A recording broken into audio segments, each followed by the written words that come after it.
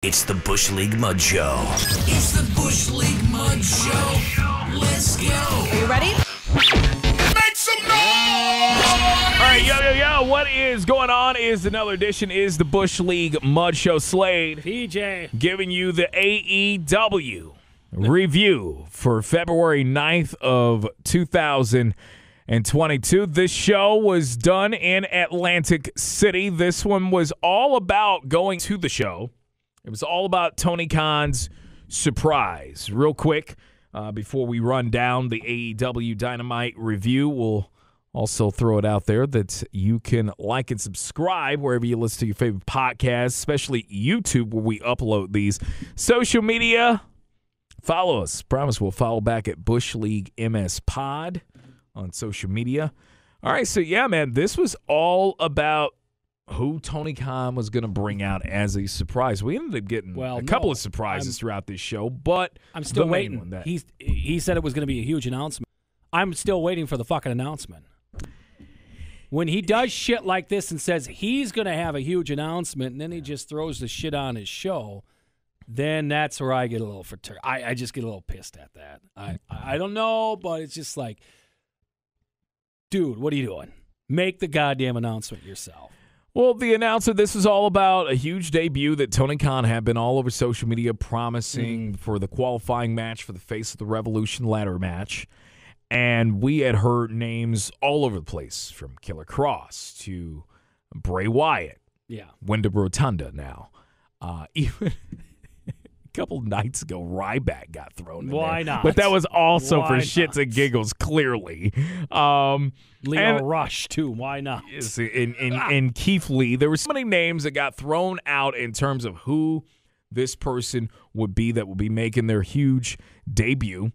And we ended up getting that, and it ended up being Keith Lee. Mm-hmm. And we'll jump into that in terms of his match a little bit later. But we start off Dynamite in Atlantic City, a very dry opening. We get Wardlow coming out with some damn cardboard cutouts of MJF.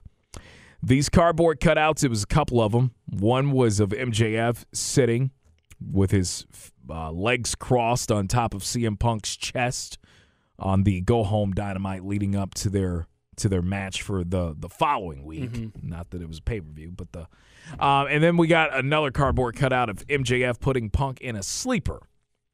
Now, Wardlow, through all of this, he looks annoyed. Yes. Visibly annoyed. He hands Justin Roberts, the ring announcer, some cards with introductions. Introductions for FTR and Tully Blanchard and for Shawn Spears, who I did not need to see. And it occurred to me once and for all that clearly this whole chairman gimmick, I mean, it's clear that Shawn Spears really loves La Parka like we all do. Yes. He even came down with the La Parka strut for a little bit with his chair. Guitar, Yes. Spears, he comes down. FTR and Tully Blanchard before, they come out with some champagne glasses. They're giving toast. They walk down, followed by Spears, who has a folder, if you will, for Justin Roberts, which has a huge list of accolades of MJF that Justin Roberts is announcing before MJF comes out. This is very over the top. This was to really get you geared up for what was to come, and that's MJF coming out on a throne that was carried by various men, and he's got a couple of women that are nearby. He hardcore is making out with one of them before he comes into the ring. He gets in the ring. Then we get confetti that's falling down. We get Pinnacle minus Wardlow, who's off on his own. They're celebrating before MJF ends up grabbing the mic and talks about how he's proven that he is the best on the entire planet after defeating CM Punk twice in his hometown. And he says that he couldn't have done it without that big, strapping, muscular man, Shawn Spears, which even furthered pissed off Wardlow. Now, Spears ends up having a gift for MJF, which is a new Better Than the Best in the World t-shirt, which I'm sure will probably be a hot seller on Pro Wrestling Tees tomorrow. MJF, he is very happy with this, PJ, but now he does what I would expect any guy who comes off a huge win over a Hall of Famer would be eyeing. finally, world title aspirations for MJF. Yes. He says that he now wants to be world champion. Now, before he can get into a deep dive on that, we get CM Punk, who walks out of the back, walks on the stage. Tony Schiavone, he meets him on the top of the entrance with a microphone. Punk, he throws some jabs. He mocks MJF's appearance with the spray tan. He quickly realizes that he's at a numbers disadvantage, and that's why he's brought some friends with him. We look into the tunnel, and out comes Sting and Darby Allin with some baseball bats. Punk says that he's getting what he wants, one way or the other, which he wants a rematch. He says he's either going to get it or they're going to beat it out of MJF. MJF declines on this, but Punk says that he doesn't want the rematch with him. He wants it with the man who really, really beat him. Yeah. That was Wardlow. Yeah. He talks up, gives a fluff piece for Wardlow, says that he needs to leave these losers. He needs to leave them, and he's a star in the making. He needs to leave these guys. These guys are holding him down. This fires up Dax, who is ready to fight. MJF, though, he ends up with a better idea. He says since they're in Atlantic City, they should maybe do a little gambling. He has allowed Punk to pick any partner of his choice aside from Sting and Darby, can't be those two, to face the Revival. And if Punk and his partner can defeat the Revival, then he can face MJF in any kind of match that he wants. But for Wardlow, who's already in a suit, he's already spoken for Wardlow, and he's booked a match for Wardlow, which is going to be soon. We'll get on that here in a little bit. I'm going to be, before we peel off another layer of this that I was hoping would not, let me just go ahead and just throw it out there. As this is going on, as soon as I saw Sting and Darby Allin, you know what I thought? Because we got the Revival in the ring, or we've got, Pinnacle in the ring. Yes. And we've got Punk. But then out comes Sting and Darby Allin. The first thing I'm thinking is, hot damn it, we're going to see Andrade at some point. And Andrade doesn't fit anything of what's going on in this segment. No. So that's done. Yes. So then what do we get? We get a backstage segment of Andrade with Sting and Darby Allin. And he can't let this go about Darby Allin working for Sting. Sting owning Darby Allin. Sting says that Allin has already explained this many times to Andrade. Allin does not work for him. He's his own man. He's not a boy, by the way. And he doesn't need Sting to speak for him. And Darby says that he wants the TNT title back. Andrade says that he's going to be the next champ. So neither one of these guys have world title aspirations. Rightfully so, but you know they're really putting some sparkle in the TNT title. But flipping back a little bit, the opening segment between Pinnacle, MJF, and the whole thing, where we're continuing this thing between the inevitable breakup between MJF and Wardlow. And we got Punk, which clearly we're going to get a rematch of these two based on what ended up happening in that tag team match that we'll jump on. Opening segment, I know you were bouncing around doing multiple things and you were paying attention when you could, but out of what you did see, what did you think opening segment in terms of how they're setting this up and how they're playing this forward? I did like this. I did like this segment. I didn't like the Sting and Darby crap afterwards, obviously, but I liked how, you know, MJF came out, prickish, you know, get the heat, keep it going. I like how Punk came out, no music, no nothing, came out dry, looked for the microphone, Schiavone came over, and then they started going back and forth on it. Liked how Punk was also trying to get Wardlow a little bit, some shine on him as well. So trying to build it that way and continue to say, yeah, you don't need to be with these guys, you know, come with me.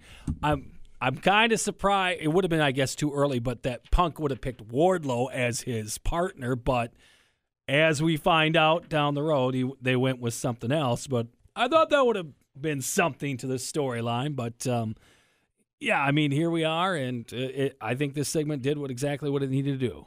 And again, I think we can both agree, and we had talked about this before, that if anyone was going to defeat CM Punk and hand him his first loss, regardless, it had to have been MJF. I mean, it was bad enough we weren't seeing enough MJF singles matches to begin with. Yes. And he had been losing to guys. He had been losing to Darby. He had been losing to he did lose to Orange Cassidy, I want to say. I can't or did they? remember if I'm that trying was to remember. a tag match but or that how was, they classified it. But we had just too many losses mounting up. Jericho was in the picture there for a bit, and we had it all over the place. We really hadn't seen enough single steam on MJF since maybe the Cody feud. Well, as we find out, though, by the end of the show, do any of these damn matches matter anymore? Especially with their very flawed ranking system. We'll get on that, but it's starting to be perplexing how they figure this out. Still on Pinnacle business, Blade versus Wardlow. Yeah, Wardlow, as we had mentioned before, had already gotten signed up for action. And it was going to be Wardlow versus the Blade. Blade comes out, and there was no Matt Hardy. We figured out why. Exactly. We figured out why. We'll jump on that in a little bit. But this match, I'll say, this match started off with Wardlow kind of getting his ass beat a little bit. Blade stomping him in the corner. Finally, Wardlow's able to shake him off, hits him with a belly-to-belly overhead. They end up heading outside. Wardlow, he's throwing him around in the various hard things. They take a break. They come back. And this time we see Wardlow. He's hitting a suplex, and then he finally hits Blade with that first powerbomb, and then we get the powerbomb symphony that's gotten over very well for Wardlow.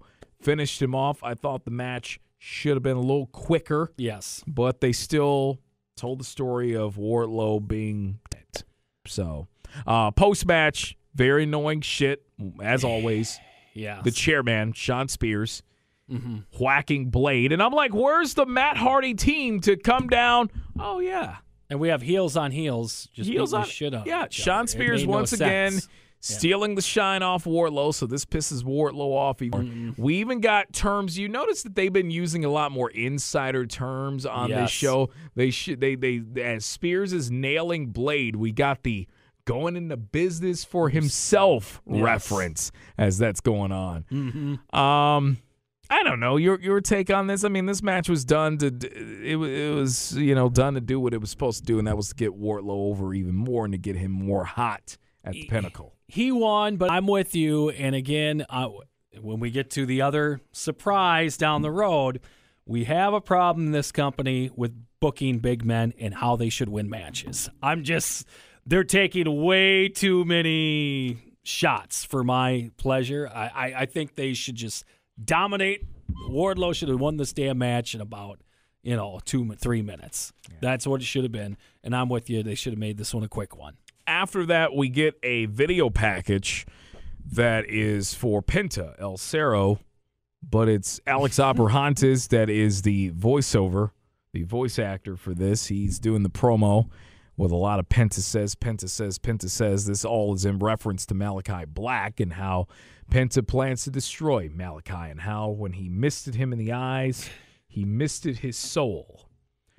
So we have like 5 people now fighting over Malachi Black. We have Varsity Blondes, Julia Hart, and now we have Pac, and now we have Penta. It's getting very hard to figure out who doesn't have a vendetta against Malachi. I mean, hell, Cody Rhodes should still have one. He's probably got his boots still.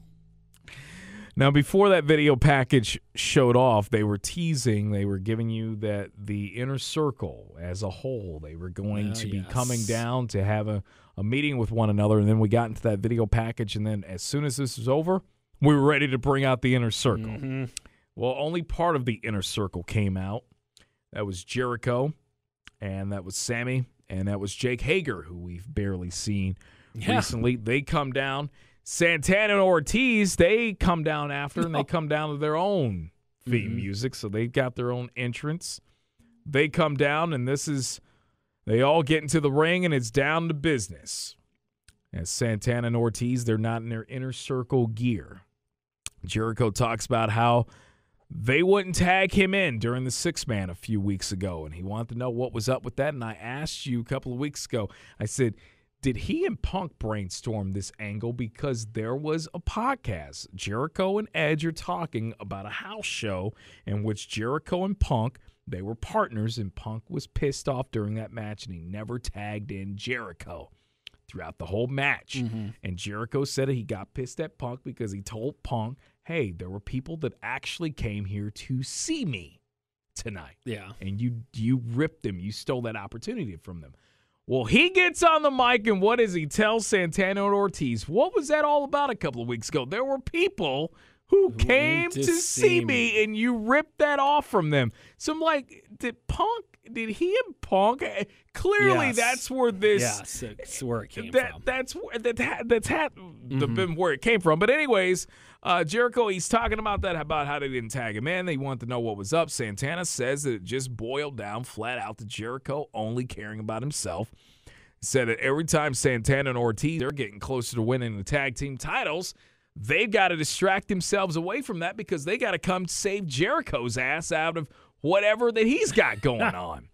So that's not wrong. So Santana and Ortiz, they follow that up by saying the days of bailing out Chris, those are over because now it's all about Santana and Ortiz getting those tag team titles. Jericho then finally, after he's given permission by Santana to speak finally after being cut off numerous times, told Santana that he reminds him of an Eddie Guerrero. Although it was a very backhanded Eddie Guerrero compliment as he talked about the unfortunate qualities that Eddie had that reminds Santana of him. Okay, this is the Kayfabe second qualities. promo now in a week in wrestling that has been mentioned Guerrero. We had one with The Miz on Monday night. Same thing where he was talking to Ray. Well, you get glorified for cheating, but if I do it, like, you know, Eddie did it, you guys glorify it. Right.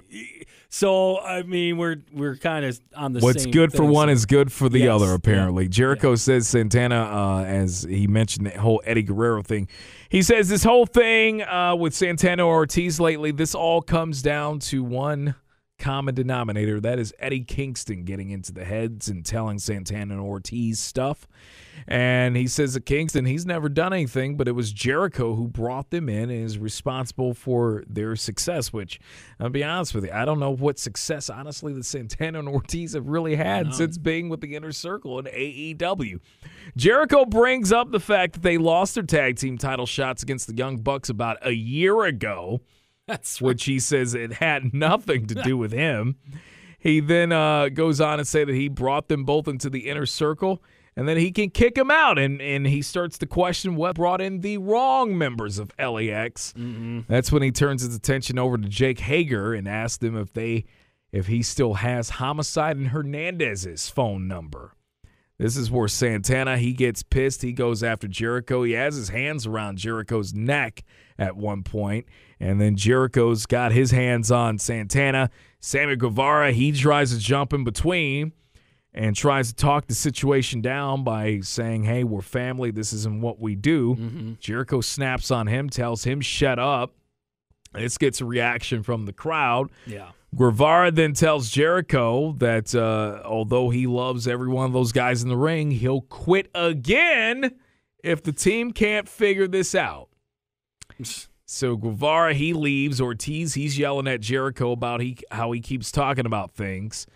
And instead of the talking, no more of the talking, they can fight it out next week and settle differences, which Jericho accepts this match. So we got a tag team match now of Santana and Ortiz versus Jericho and Hager, who never talked one time. No. Jericho just signed him up for this damn tag match, but this is what you're going to get next week. It's going to be Jericho and Hager versus Santana and Ortiz. Your thoughts on this? I'll be honest with you. If this means that the Inner Circle, not that they, over the last several months have been doing much as a cohesive unit to begin with, if this means that we can finally start to move away and we can tell a different story for Santana and Ortiz in AEW that was maybe never really told before, give them their own chapter. Sammy's already kind of doing his own thing anyways. We could do with or without Jake Hager, and Jericho's going to be Jericho.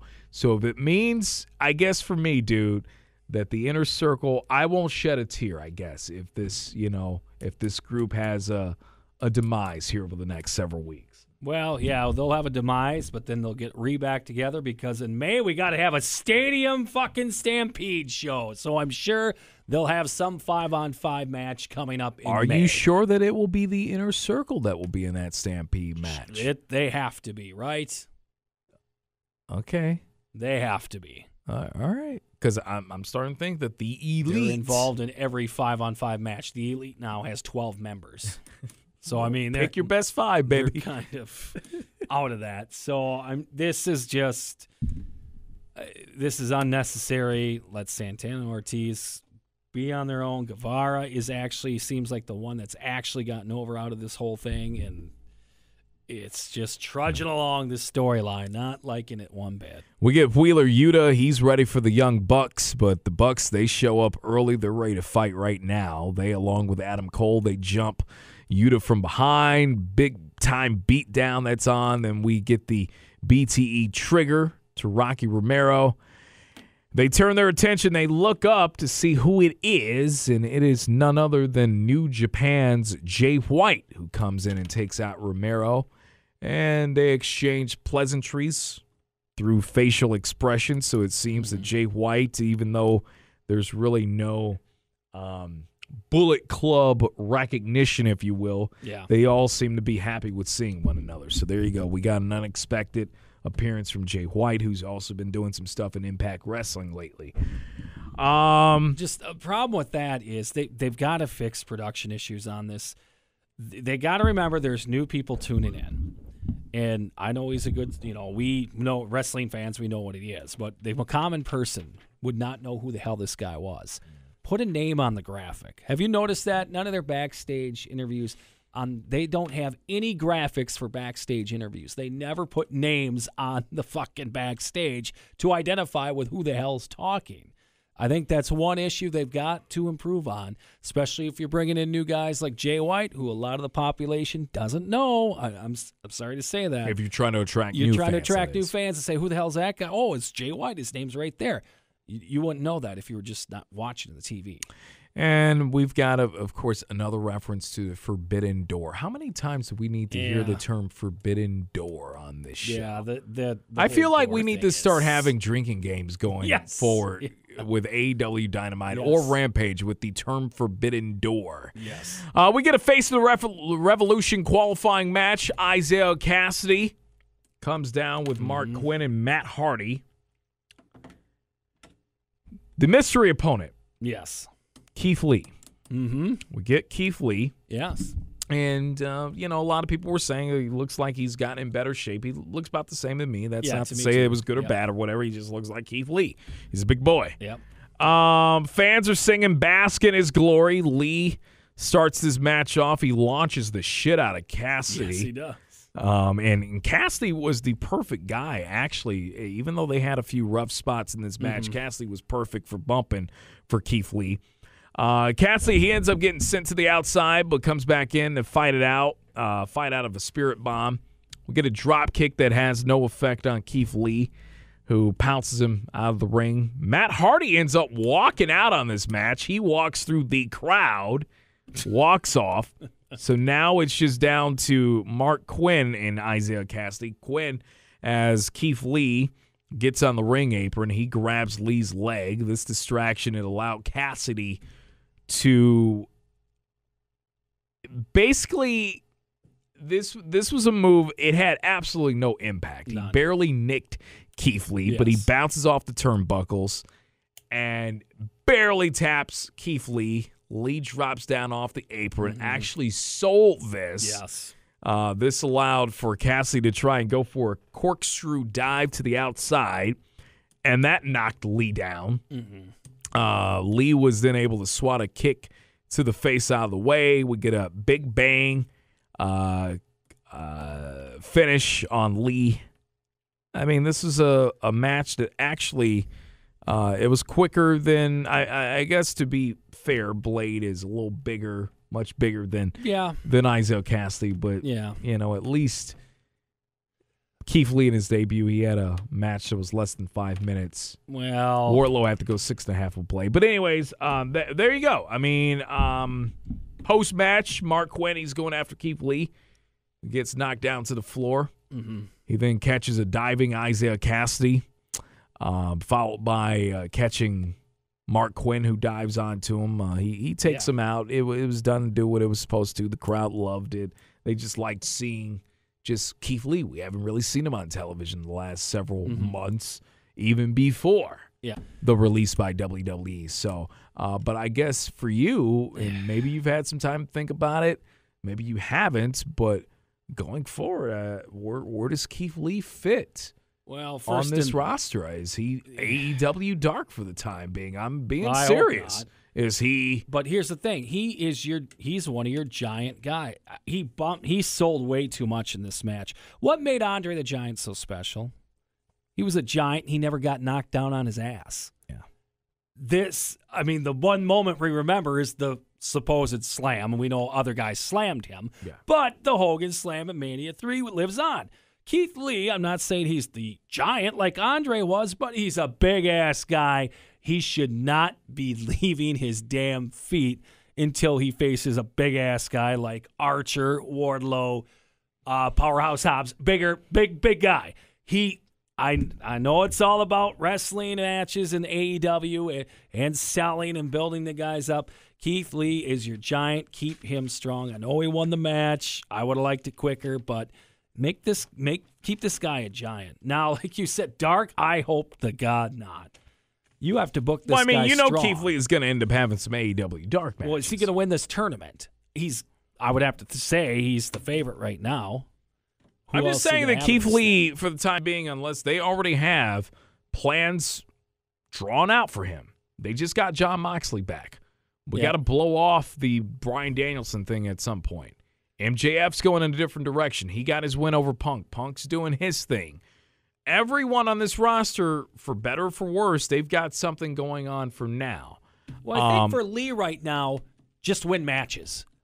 You just get him on TV, have him win matches, and then we'll figure out the story as we go along with who his first feud is. But just get him back on TV, have him win some matches. Hell, have him win this tournament, and then maybe whoever the hell he faces, there's your first feud he has with them. After this, we end up getting another video package this time. This irritated me just for, I'm going to tell you here in a sec. But we get Mercedes Martinez and Britt Baker. Mm-hmm. And this is all about Thunder Rosa. Britt Baker has been paying off Mercedes Martinez. Martinez has got a little thing going on with Britt Baker right now.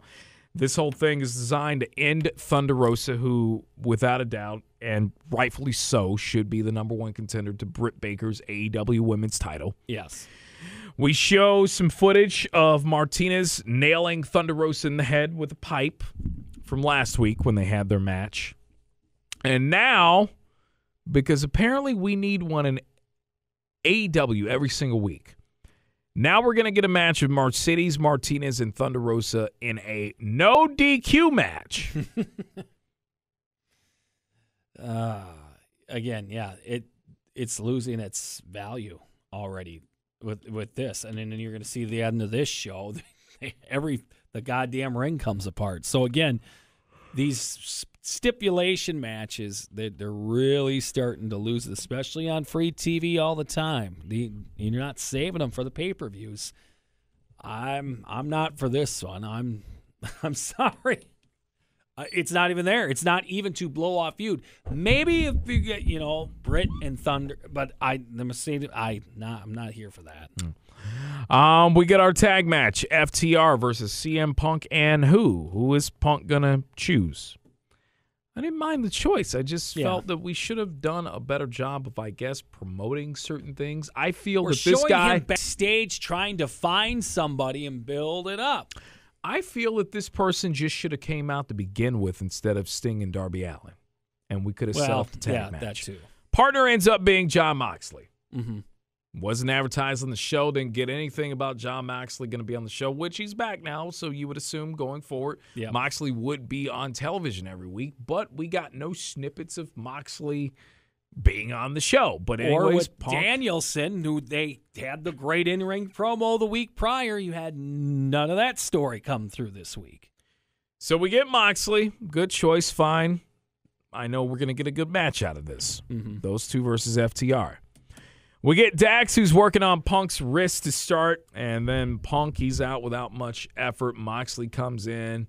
This is a back and forth between Moxley and Punk to start this match off, but then everything starts to break down in a hurry. FTR, they get sent to the outside for a dive from Punk, who is now at this point, he's favoring his leg. When we come back from the break, we see Moxley, who's getting choked down in the corner, get some leg drops. That puts Moxley in even more trouble, but he's able to escape and get back in. Eventually, though, FTR, they end up hitting the old Midnight Express Vegematic move on Moxley. They get a 2 out of that. They get back up. Big clothesline that gets Moxley out of trouble. That allows the hot tag off to Punk. And then we get a Doomsday Device for a close 2 on Dax. Wheeler then pulls Moxley to the outside for a Tornado DDT before grabbing the ring bell. That's when Punk, he rolled Harwood up for a 2. A kick out that lets Wheeler hit Punk with the bell. And then we get a brain buster for a 2 count on Punk, and then a GTS that is countered into the big rig for another 2 count. Moxley, he ends up coming in to make the save. We get what was going to be a back-to-back GTS paradigm shift. That gets broken up. Punk, he pulls Harwood down into Anaconda Vice for the tap, which the referee doesn't see. That allows Tully Blanchard to hit Punk with a jacket. With his coat. Which it's like, okay. But create the distraction. We end up with a GTS that gets put on Tully. Paradigm shift, GTS, that connects. We get a pin. That match went almost about 20 minutes. Wasn't anything offensive. It was 4 guys I don't mind watching, and there you go. I mean, it wasn't like tag team match of the year by any means, but look, this is the most action really of any sort that FTR has gotten in the last couple of months. Yeah, and it wasn't a bad thing for them to have to lose to 2 former world champs. It was fine. It was great. I liked the match, and it felt, it went 20 minutes, but it didn't feel like that because they were fast paced. It was good action. Not flying all over the place, like jumping off the ropes, doing high spots. I mean, they had their dives here and there, but it was good in-ring action, good story. They almost got the win in the end. Moxley breaks up the pin, and then, yes, the good guy, they get the victory over FTR, and now the stipulation is in place for MJF. We got a squash match before getting into the main event. We get Jade Cargill, who was facing AEW debut of AQA, which they put together. We had 2 debuts back-to-back. Yeah, we got AQA, who they put together a little package for her, a little stare-down promo as she was making herself to the ring. She let you know of who she comes from. She comes from the school of Booker T. Okay. And so she's making her debut against Jade Cargill. This is a non-title match. And AQA, she goes after the arm early to start, goes for a short arm scissors, but that immediately gets countered with a deadlift into a slam by Cargill. And she ends up actually hitting a drop kick on Cargill, who heads out to the floor, but then she ended up blasting AQA with a forearm. We take a break. We come back. We see Cargill then hitting an Ultimate Warrior-style gorilla press slam. AQA, she's able to knock her down again. And then we actually got a shooting star press on Cargill. That got a 2 count. And then Cargill was able to just end this thing. She caught AQA with a tour of the islands, finished her off. 7.5 minutes. I get it, the debut of AQA, and there's actually some things I liked about her. But my thing is, PJ, you've got many women back there who we never see on TV, many women back there who we know have been there for the tapings of Dark or for the tapings of Rampage, for the tapings of whatever that, and, maybe this was a favor that was called in. I like AQA. Yeah. Hopefully, the goal would be when people are usually used as squash, you can get them to go away for a while, bring them back, maybe a couple of years down the line. Here's the problem. We continue to see these people. You've already put together some promo package where she's telling you where she comes from or whatever. So it's like, okay, well, she'll be at AEW for a while as AQA, who's from Booker T's school.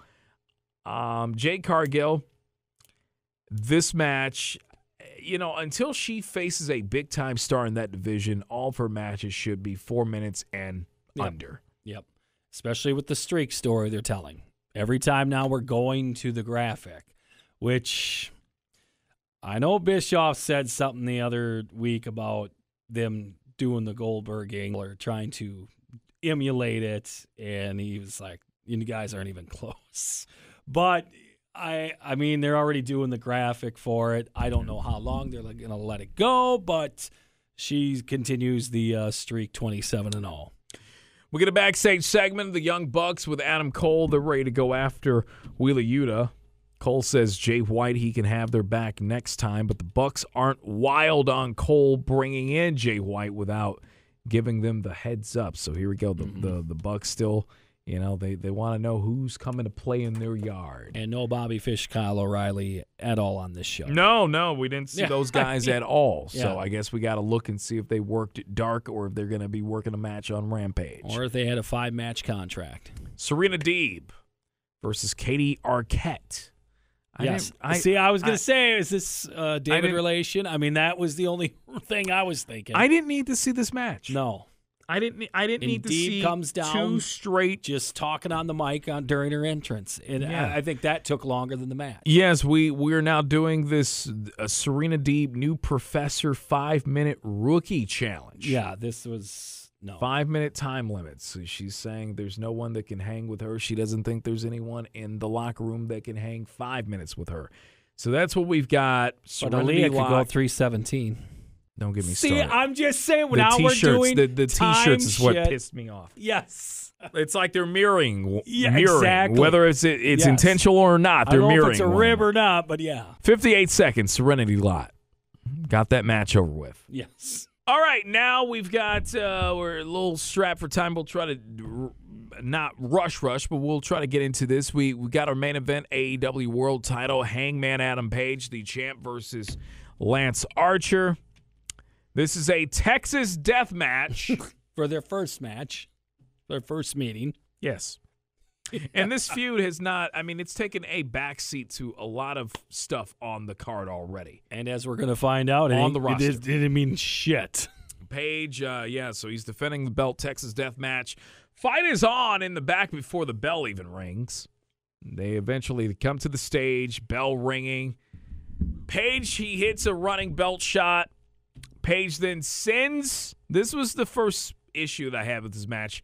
Archer's the bigger guy. Mm-hmm. Page is sending Archer through the glass wall. Yeah. And now we got Archer busted open early on in this match. Yeah, they did the wrong guy. The babyface should always be the first one busted open. So we can get behind the babyface. Yes. And now you have the babyface beating the shit out of the guy in the first minute and a half backstage. They finally get inside Page. He hits the buckshot lariat to send Archer to the outside. We get a 7 count.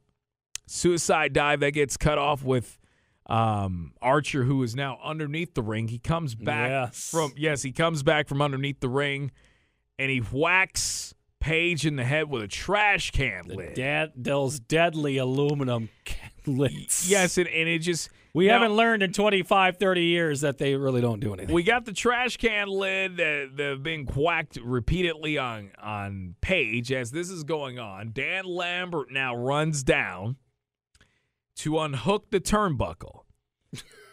So Page ends up super kicking his way out of a choke slam, and it's a moonsault off the barricade to take Archer down. They head back inside. At this point, the top rope is down.